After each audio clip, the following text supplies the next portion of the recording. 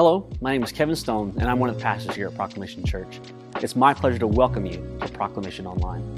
Here at Proclamation, our values are to engage all people, to grow as the family of God, to go because Christ came for us, and to proclaim Jesus and not ourselves. No matter your age, race, gender, or socioeconomic status, we want to engage you with the life-changing message of the gospel. We believe that the local church is God's plan, and while we're excited to serve you through these online resources, this should never replace your commitment to your local church. If you happen to live in the Nashville, Tennessee area, I want to personally invite you to one of our Sunday morning gatherings at either the 9 a.m. or 10:45 a.m. service. If God is using this church to impact your life, you can partner with us financially by giving online through our website. And if this is your first time checking out Proclamation, we don't want you to feel compelled by us to give. We're just glad that you're here. We hope that this message helps you to fix your eyes on Jesus and helps drive you deeper into the gospel.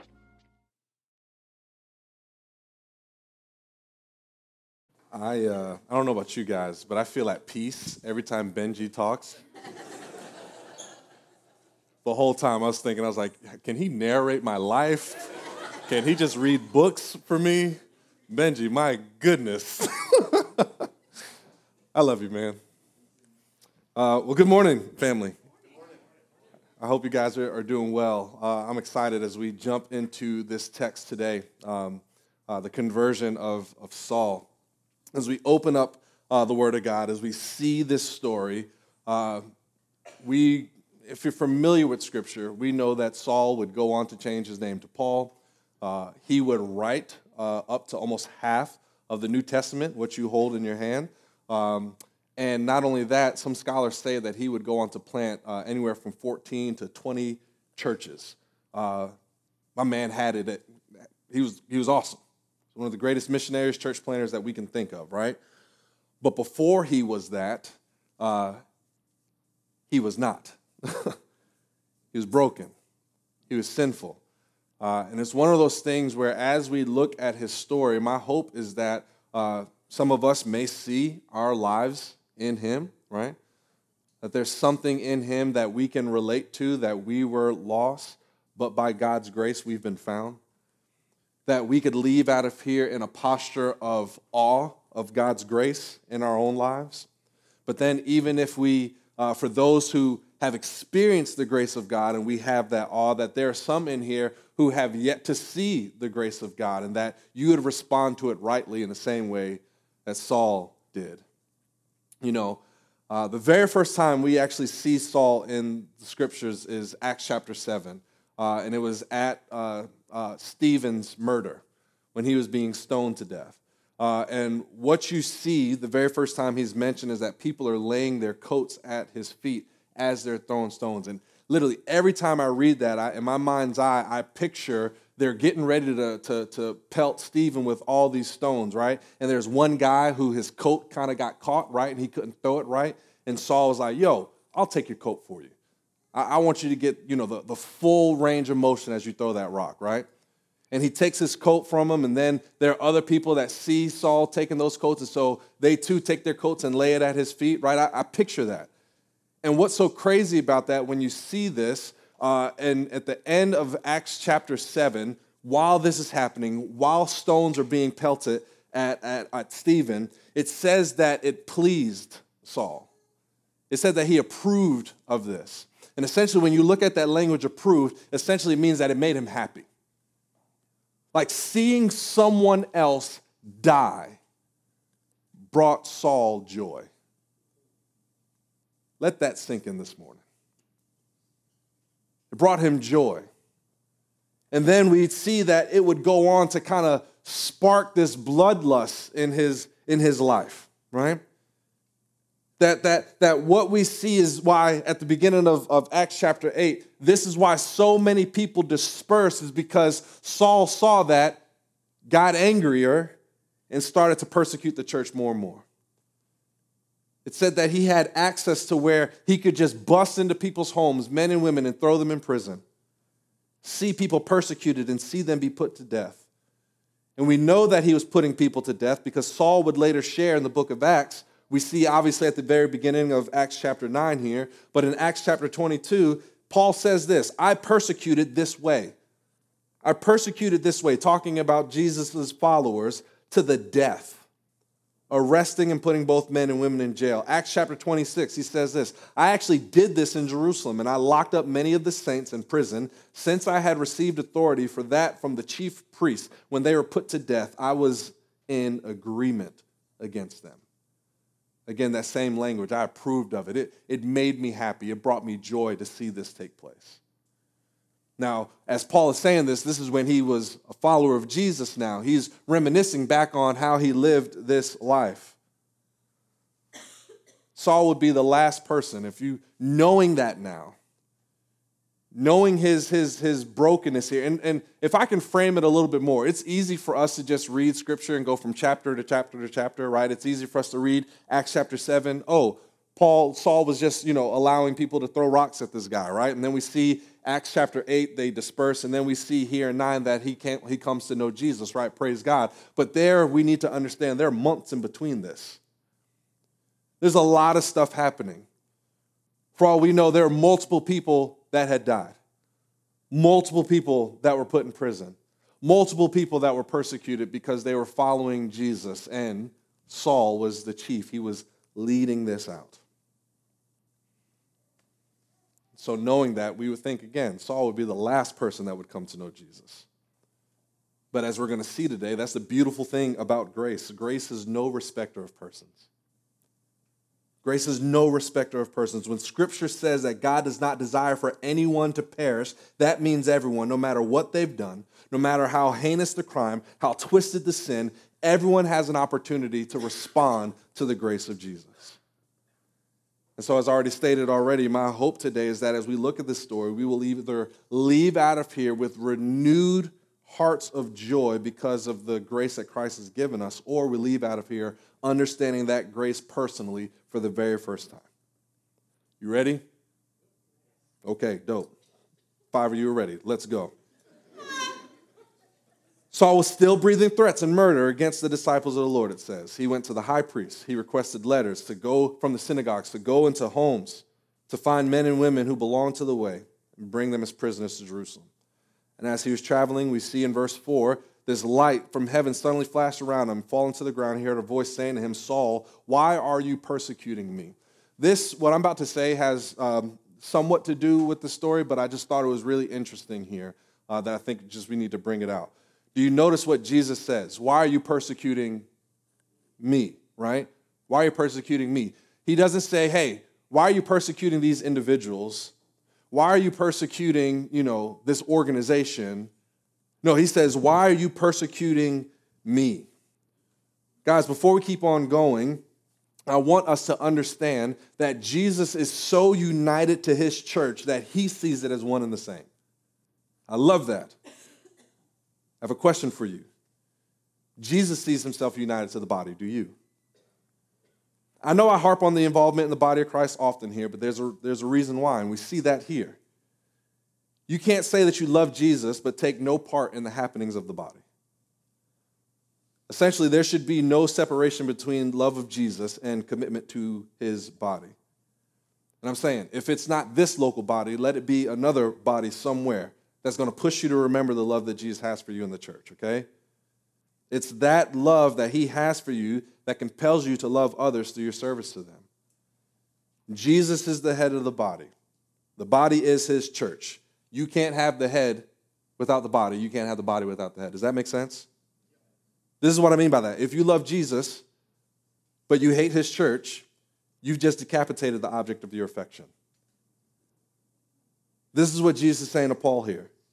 You aren't just hurting individuals. I don't want you to think that you're just hurting individuals. You're hurting me. And Paul's response here, verse 5. Who are you, Lord? Isn't that so funny? Am I the one to find that part so funny? Who are you, Lord? You know who I am. You literally just called me Lord, bro. Saul said, really? I'm Jesus. I'm the one you're persecuting. But I love his gracious response to him. I love it. Verse 6. Get up, go into the city. You'll be told what you must do. The men who were traveling with him stood speechless, hearing the sound, but seeing no one. Again, I find those verses interesting as well. This reminds me of Romans chapter 1, where it says that truth is revealed to everyone. Everyone has access to the same truth. Essentially, everyone has access to that, but not everyone will respond to said truth. Some are going to read the same books, sing the same songs, attend the same church, but some will see the real Jesus and others will miss the real Jesus. It's just a thought, another side note that I put in there that I was like, I'm going to throw in there. Verse 8, Saul got up from the ground. Though his eyes were open, he could see nothing. And so the people that were with him took him by hand, led him into Damascus. Verse 10, there was a disciple in Damascus named Ananias, and the Lord said to him in a vision, Ananias, here I am, Lord. Another response, right? He replied, get up, go to the street called Straight. The Lord said to him, to the house of Judas, ask for a man from Tarsus named Saul, since he is praying there. In the vision, he's seen a man named Ananias coming, placing his hands on him so that he may regain his sight. Lord, Ananias said, I've heard from many people about this man, how much harm he's done to your saints in Jerusalem. He has authority here from the chief priest to arrest all who call on your name. Again, I love reading the Bible because you see real emotions, real objections, right? The Lord speaks to Ananias in a vision and says, go to Saul. And Ananias is like, wait a minute. We talking about the same person, right? The Saul that's out here just throwing the saints in jail, that Saul? We sure about that, right? The Saul that's out here holding coats while people getting hit with rocks? That one, Jesus? This Saul? Maybe your vision is a little blurry, but I see. I don't know about this one, right? Verse 15, he said, no, that's him. Go. This man is my chosen instrument to take my name to Gentiles, kings, and Israelites. I'll show him how much he will suffer in my name. And if you read all the New Testament, you see he suffered indeed. But it was for the glory of God. Ananias went, entered the house, placed his hands on him, and said, Brother Saul, Lord Jesus, who appeared to you on the road you were traveling, has sent me so that you may regain your sight, be filled with the Holy Spirit. At once, something like scales fell from his eyes. He regained his sight. He got up, was baptized. And after taking some food, he regained his strength because he ain't eaten 3 days. Praise God, he finally got something in his belly. And he was with the disciples of Damascus for some time. And this is the conversion of Saul. I love it. This story here is of amazing grace, and I need you to hear me say this out of the gate. God's grace knows no limits, family. God's grace knows no limits. And that's good news for us because every single one of us come in here week after week, burdened, broken, defeated, heavy-hearted, questioning where we stand with God sometimes. I need you to hear me say this. God's grace meets you right where you are, just like it does Saul. What does that look like? Well, 4 things, and we'll get out of here today, okay? Number 1, grace meets us when we least expect it. Grace meets us when we least expect it. As you read the New Testament and you read many of Saul turned Paul's letters, you come to realize that what he was doing, he thought it was a good thing. He thought he was doing God a favor. Saul was a devout Jew. In some of his letters, he talks about his zeal for God, how he felt his keeping the law and seeking to maintain some sort of righteousness on his own was a good thing.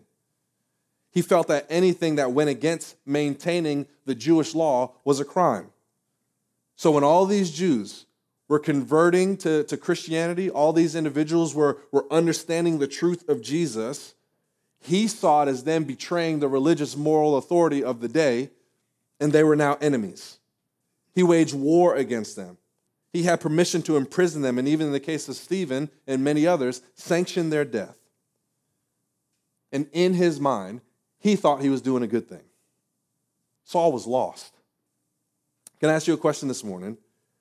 Do you remember how you once lived your life, how you thought that you were doing a good thing too?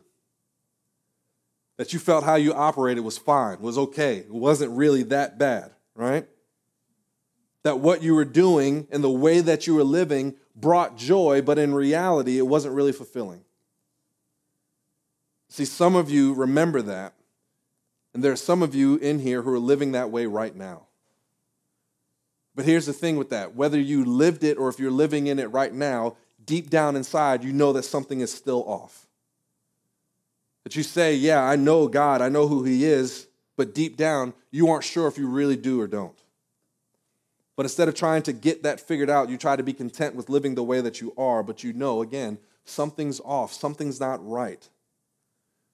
Later, when Paul recounts this moment in the book of Acts when he meets Jesus, in Acts chapter 26, verses 12 through 18, he mentions something that Jesus said to him that we actually don't see right here. He's talking about this conversion story. He's sharing his testimony, and he says that when Jesus met him, he says this in verse 14. Jesus said, "Saul, Saul, why are you persecuting me? It's hard for you to kick against the goads." I was like, oh, that's weird. That sounds odd. Why is that important to mention right now? Well, what Paul was getting at is this. A goad was this prod jabbed in the back of an ox's leg, essentially kicking against it. I wonder what had been prodding against Saul. The death of Stephen, the sudden growth of the church, the way Christians died joyfully. You guys remember when Stephen died? He was looking into heaven rejoicing. I'm coming, Lord, essentially. I see you standing up. I see you about to embrace me joyfully. Paul was ticked about that. So much so that we see that he gets more violent. And here's what I'm getting at. Some of us live our lives oftentimes where we feel conviction, we feel this prodding, right? But even in the prodding, even in the conviction, even in the Holy Spirit calling us into holiness, we kick against the goads. We have unanswered questions about life or death or God. We see joy in other people's lives and we wonder, how come that joy is, I don't have that joy. We see love in other people's lives and we're like, man, how come I don't have that love that I see in the Christian community? Maybe you're even here this weekend and you're seeing it as we were singing and hands were up and people are crying. You're like, what's going on? How come my response is never that way? You aren't necessarily sure what it is, and so you find yourselves busying yourself with good things, right? You jump into serving, hoping that that'll answer your questions. You might attend a family group, hoping that'll answer your questions. You busy yourself with good things, hoping that'll answer your questions. You come to church regularly, hoping that will answer your questions. My friend, the answer to that question is this: you are lost. You're lost. But the hope in that is that grace still meets you there. Jesus meets you there. That's where and how he met Saul. Listen, if you ask anyone in this room that says that they have met Jesus, that they've encountered Jesus, they will all tell you in some version, their own version of their story, that they knew that they were lost. But grace. Grace hit them like a ton of bricks. And they realized this is what they should be going after, chasing after. That's the whole premise of Amazing Grace. How sweet the sound that saved a wretch like me, right? I once was lost, but now I'm blind, but now I see.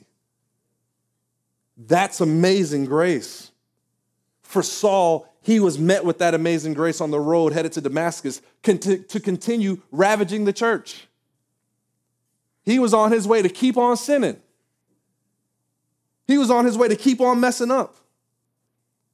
And for some of you, many of you, that's where grace needs to find you. Right in the midst of demise. For some of you, grace is finding you because you've been invited to church today. For some of you, grace is finding you because you've heard about Proclamation Church in some way, shape, or form, and you're able to sit down right here in this moment and hear about God's grace for you. It's just taking some time to get to it. But here's the thing, you hear about God's grace, you're being confronted with God's grace, but even sometimes when we find it and we hear about it, oftentimes we're still blind to the reality of what it is, which leads me to the second thing this morning. Grace allows us to see the truth of who Jesus is. There's something to be said about what took place with Saul when he saw Jesus on the road to Damascus, right? When he was confronted, he got up, and what happened? He couldn't see, right? Paul's blindness, I believe, is given as a picture of all people separated from Christ. I heard this from my pastor, Pastor J.D. Greer. He says there are two primarily forms of blindness. He says the first type of blindness is irreligious blindness, that you believe that your way is better than God's, and so you don't need God. And so you pursue what the Bible calls sin. And usually, if we're honest, sin is great, right? That's why we jump into it. It makes us feel good. We enjoy it. It brings joy for a season, but then when you realize that you've been going on and on and on with it, it leaves you broken. And not only does it leave you broken, you look back and there's a string of relationships that are broken behind you as well. You find yourself unhappy. And sometimes God's grace meets you there and you realize, man, I've been blind. I've been treating God like the enemy, but he's not. And there are some of you who are in that category, and I hope you see that and realize that, and you quit kicking against the goads this weekend. There's a second form of blindness. This is where I feel many of us might be because we are in the religious South, right? The Bible Belt, if you will. I'm pretty sure Nashville might be the buckle of that belt. To be determined. The second form of blindness is religious blindness. You think that you can be good enough to earn God's approval. That if you just try hard, that if you keep the rules, if you're good enough, then God will accept you. And here's the problem with that. You ready for this? I'm about to hit on all of our hearts this morning. The problem with our good deeds is that they are hypocritical because they're actually covering up the real shape of our hearts. Essentially what we see is that our hearts are ultimately selfish, and the things that we try to do, even in our good, are often done for pride, to prove to ourselves and to others about how good we actually are. Martin Luther calls this the evil of our good deeds. He said, we know we need to repent of our sin, but we also need to repent of the bad motives for our righteousness. Well, good works done from a spiritually dead heart as an attempt to lead to self-justification, what does that do? It leads to weariness, right? And then it leads to constant comparison. This is what I mean by that. How am I stacking up to others? I see how other people are doing it. Am I there too? Am I living in the same way that they are? Guys, I know I can't be the only person that's dealt with this. Okay, I guess I am. I'm preaching to me then. That's fine. Thank you. We all there. Let's go. We've all been there. Because here's the thing, when you start to compare yourself, right? Comparison will either lead to pride or despair. And this is what I mean by that. When we're comparing ourselves to each other and or when pride comes up, we're like, yo, I'm good. Or I'm better than that person, right? Or it leads to despair, where it's like, I can't be as good as that person. What's wrong with me? We've all been there. And it's a vicious cycle. And then what feeds into that is jealousy, right? Because we want to be like that person, and we just can't seem to do it. Oh, I'm speaking. We hitting on some hearts this morning.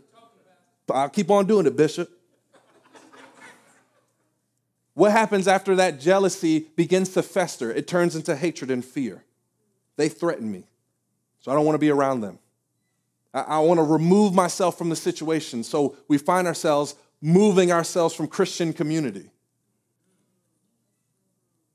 And then it leads to violence.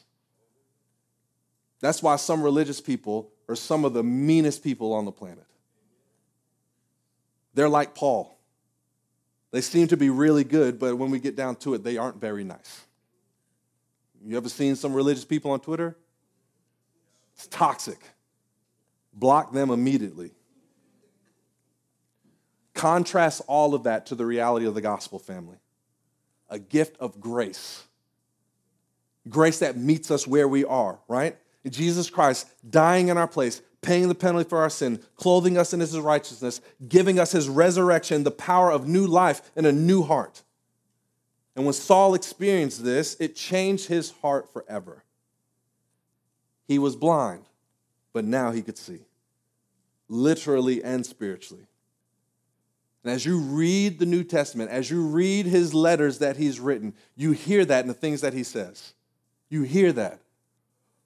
Things like in Romans, oh, wretched man that I am. Who gonna save me? Praise be to God. He recognized his brokenness, but immediately could say, but God, right? This is who I was. I was an enemy, but God. I was broken, but God. I was sinful, but God. He realized who he was, but realized that he experienced the grace of Jesus. Amen. You see his passion for the gospel come in because he realizes that he never deserved it. That's why he could say early on in those chapters, yo, I was out here murdering people. I was out here killing people. This is who I was. But God met me still and loved me in spite of that. This is the grace that we all need. Now, wonder, loved one, if some of you are still in here blind to the truth that God loves you in spite of the things that you've done. Maybe you're at a spot where you can finally acknowledge that you indeed are still lost, that you are blind, but even as you recognize your blindness, there's something inside of you that believes that you're too far gone or your sins are too deep, that they can't truly be forgiven. And because of this, you need to realize this. Number 3, you are never too far from the grace of Jesus. I love how Ananias reacts to the Lord in his vision about going to Saul. I love that. Because it's real. It's raw. It's honest, right? Because it'd be the same reaction that we would have to our worst enemy. It really would be. It would be like if Jesus came to us in a vision and said, hey, Pastor Jordan, I want you to go minister to Osama bin Laden. Yep. Right? Jordan like, nah, I'm good. I'm good on that. I know what Osama bin Laden has done. Right? I know how radical he was. You got to send somebody else. Amen. I don't know if I want to do that. Ananias is like, are you really sending me to that guy? And God's like, yeah, that guy. And God's response will always be, yeah, that guy. I heard it said once that the gospel isn't offensive because of who it lets out. It's offensive because of who it lets in. Because here's the thing. If we get down to the root of it, every single one of us holds the title of that guy or that girl. None of us deserve the grace of Jesus. But family, he gives it to us anyway. Why? Because he's loving. He's loving. There are 2 aspects of the gospel that I feel like are really difficult for many of us to believe. That we are so bad that Jesus had to die to save us. That's one that we have a hard time believing. The second is that he was so gracious that he was glad to die to save us. Which do you have more trouble believing? If it's the first one, that you were so bad that he had to die, here's how you know that you struggle with that. This idea of being eternally separated from God or other people being eternally separated from God offends you. I know I got emails coming my way. I know. It's okay. Help me, Jesus. If this offends you, it's probably because you think that you're really not that bad. All throughout Scripture, it says, there ain't nobody righteous. You're an enemy. You're far gone. All these things are the reality of what it means for us to be broken human beings. When God steps in and saves us, guess what? He didn't do it because he thought that there was good in us. He didn't do it because the potential that we had. He did it because he was merciful. He did it because he was loving. He did it because he was gracious. Maybe you don't wrestle with that thought. Maybe you wrestle with the idea that he loves you so much that he'd be glad to die for you personally. If I'm honest, this is the one that I've struggled with often. You ain't got to convince me that I'm a sinner. I don't wrestle with the first one. I know your boy is broken. I've seen it all throughout my life. I'm going to see it until the day I die. I don't wrestle with that one. I wrestle with knowing that I'm loved. So much so that he'd be willing to die in my place. So much so that I wouldn't have to face the wrath of God. That he'd be willing to pour that grace, that love, that mercy on me, knowing I didn't deserve it. Because I know that I'm a sinner. Because I know I've done wrong. Guys, when it comes to understanding the grace of Christ towards us, we need to understand it as this way, that I am worse than I ever dreamed that I would be. but he is more gracious and loving than we could ever have hoped. So you've either experienced that love firsthand, or you're wondering if you are deserving of that love at all. And I want to let you know, none of us are deserving of that love. But he gives it to us anyway. He gives it to us anyway. That's why it's called grace. Family, we need to understand that amazing grace is only amazing when we come to grips with how sinful we actually are. But even though we are sinful, we aren't that far gone from his grace. His grace can still reach us. Because where sin abounds, grace abounds all the more towards us. So I mean, there are many of you who've come in here today. You're carrying burdens. They're weighing you down. Can I truly be this loved? Can I truly be this fought for? Can I truly be this forgiven? Yes. It's as simple as that. And if you don't believe it, look no further than Saul. He was a murderer. He was out for blood. He was mistreating innocent individuals. And the Lord told Ananias, had the audacity to say, I have a plan for him. If he had a plan for Saul, you can believe that he has a plan for you as well. Which leads me to this as I land the plane. Your sin does not disqualify you from receiving and proclaiming the grace of Jesus to others. Your sin does not disqualify you from receiving and proclaiming the grace of Jesus to others. Look again at verse 15. The Lord said to him, go, for this man is my chosen instrument to take my name to Gentiles and kings and Israelites. Now, I don't know if myself or any of you will ever have the audience of a king. If you're a king in here, come talk to me. I got a whole parking lot I need you to pave in Jesus' name. But I don't think I'll ever meet a king. Some of you may, I don't know. But God still has a plan for our lives. And there are people that we will interact with that God has a plan for their life as well. Here's the thing. At one point, the church's greatest physical enemy was converted to become one of its greatest missionaries. You've heard me say it before. I'll keep on repeating it because you know that old saying, if it ain't broke, don't fix it, right? But there's no such thing as a wasted experience. That God is in the business of teaching you who he is on the mountaintop as well as he is in the valley. That's who he is. So what that means, I'm about to try to categorize where many of us may fall, where many of us may not believe that God can still use us. What that means, if he is teaching us who he is on the mountaintop and our valley experiences, that means that divorce that you've gone through, that jealous streak that you have, that anger problem, that lust that you deal with, that addiction you can't break, that lie that you told, the emotional unhealth you walk in, that thing you wish you would have done differently in your life, that insert whatever you think disqualifies you from the plan of God, that if you believe that if people saw that and understood that about you, that it would just break you and wreck you. When you sit in it, it brings you shame. We all know that feeling. We all know that feeling of feeling unworthy enough or worthy enough to be useful to God because we believe that we're unworthy. We were rehearsing our heads over and over again the failures and the letdowns and the wrongs that we have done. But can I let you in on a secret, family? Being unqualified is what makes you qualified for the grace of Jesus. That is where we need to be. Being reminded of our brokenness, being reminded of the guilt, being reminded of the shame, and seeing that grace is still coming our way regardless of it. And the fact that God is still looking at every single one of us, knowing everything that we've done, knowing all of our mess, knowing all of our brokenness, and saying to us, brother, sister, family, I've got a plan for you.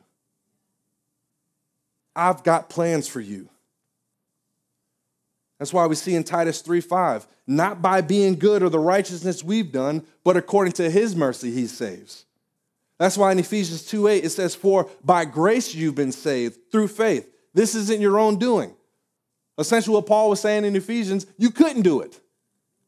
Christ had to do it for us. It's a gift from God. What that means is it doesn't matter where you've come from. It doesn't matter what you've done. It doesn't matter what sins you've committed. It doesn't matter what sins you are going to commit. It doesn't matter what your past experiences are, whether they be good or bad. Even if you don't feel worthy to belong to God, he wants you to be a child of his. And when that happens, he is going to equip you to proclaim his grace to others. You know, I wonder if the pain that God allows us to walk in sometimes makes us uniquely qualified to speak redemption to other people who've walked through the same things. He did it with Saul. Why couldn't he do it with us? I believe he can. And so if he can, I want to end by asking two questions this morning, okay? Number one, have you lost the wonder of God's grace? To put it another way, have you lost the awe of God's grace? Paul David Tripp said that Christians oftentimes wrestle with awe amnesia, where at one point we see the goodness of God, we've experienced it. Oh, it's made us weepy. We love it, right? We've lived in it. We in our Bible study every day because we just got to get more of Jesus, right? But then life happens and we forget the awe. We forgot what it felt like.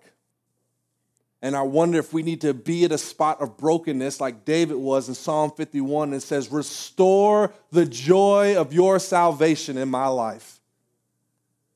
I need it. I need it. I need to be reminded of it. Because oftentimes we lose the awe of God's grace. You want to know how you know sometimes you've lost the awe of God's grace?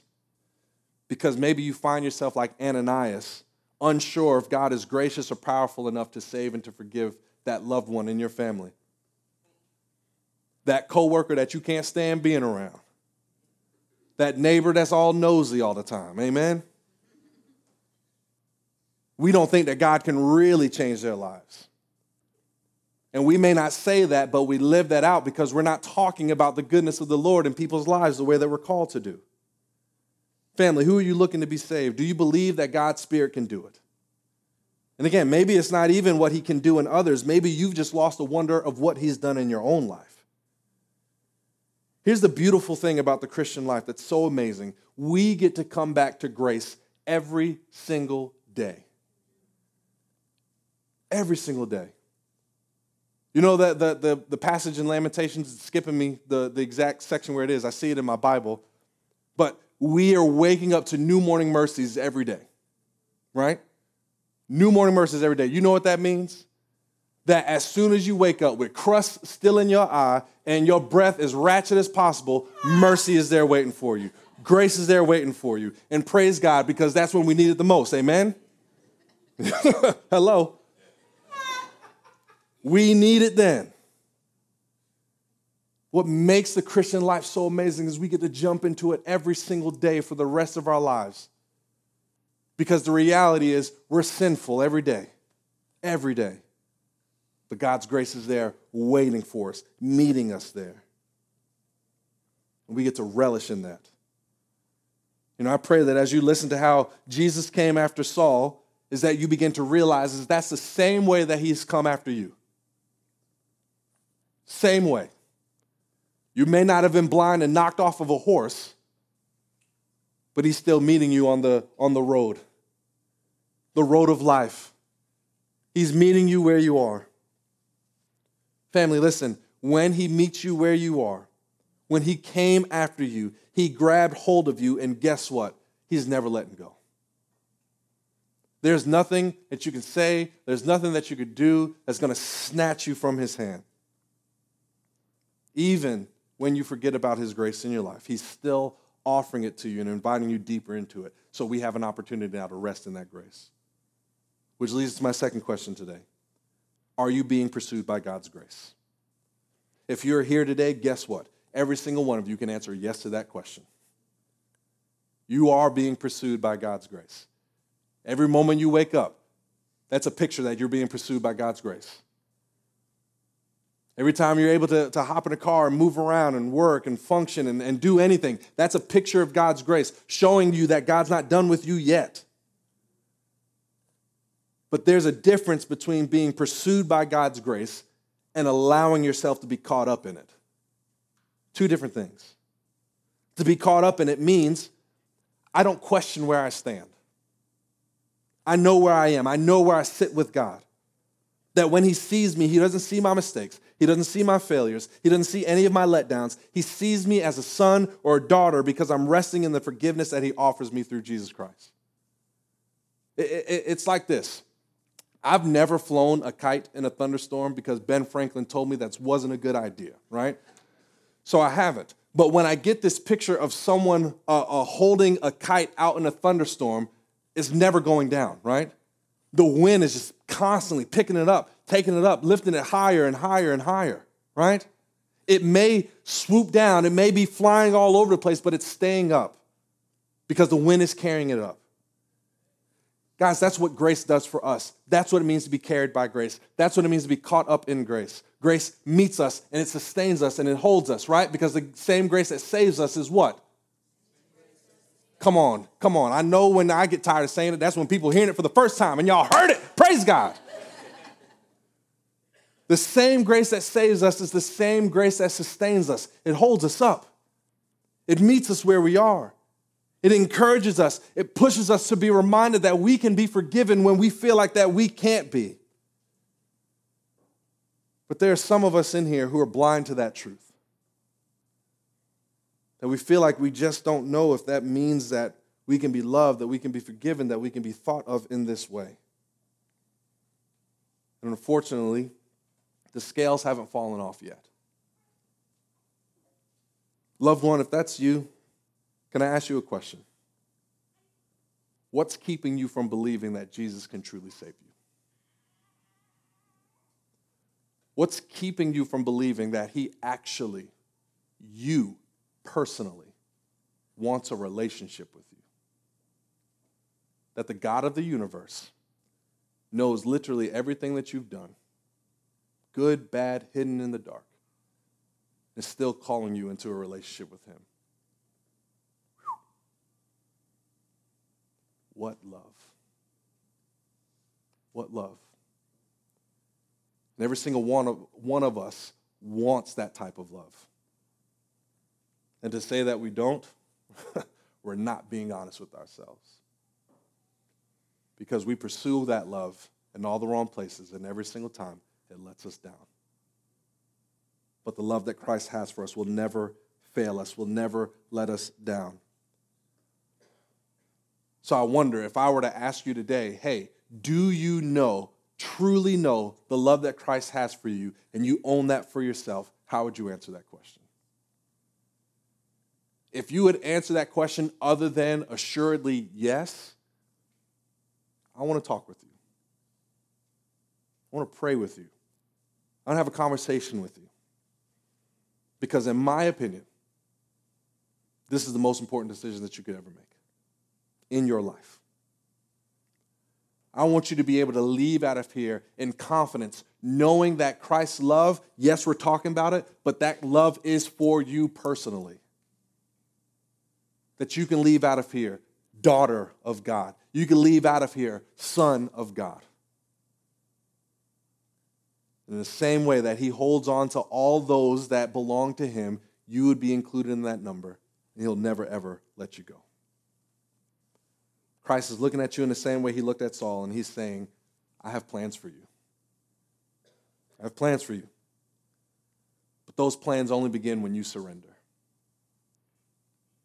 You know, surrender oftentimes comes with the language of defeat, like you just lost, right? Not when it comes to Christ. When we use the language of surrender when it comes to Christ and the things of God, it's not loss, it's rest. It's rest. We live our lives trying to figure out work, get approval, all these different things.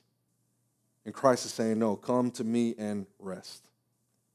He wants you to rest in him, to not worry about your future because he secured your future, but you have to believe, you have to surrender. So this is how we're going to end. Pastor Jordan, do you mind tickling the ivories for us, please?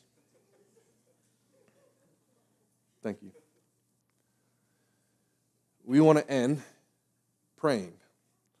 Our prayer team is going to come up. They're going to be up here to meet you, pray with you, if you would like. There's some of you who are just like, man, I'm not sure if I'm ready to pray with anyone. I need you to hear me say, that's okay. Where you're sitting right now, I want you to deal with you and God on your own. Because like I said earlier, you fall into one of two categories here. One, you truly understand who God is. You've rested in him, but you've lost the awe of his grace in your life. Maybe you just need to ask the Holy Spirit to renew that joy, that salvation that you have. And allow yourself to leave out of here rejoicing, floating on cloud 9, if you will, knowing that you're forgiven. There's another group of people, though, those who would say that they've never trusted Jesus. Or they would say, at one point, I feel like I have, but I'm just not sure. And if that's you, I want you to deal with God, where you would really embrace his love for you, that he wants to forgive you, that he wants to call you his own, that he wants to call you son, he wants to call you daughter. You spend some time and you pray, and if you have questions, we're up here. We'll talk with you. There's no shame here. There's no guilt here. There's only grace. You take some time and you pray, and I'll close this out in just a second.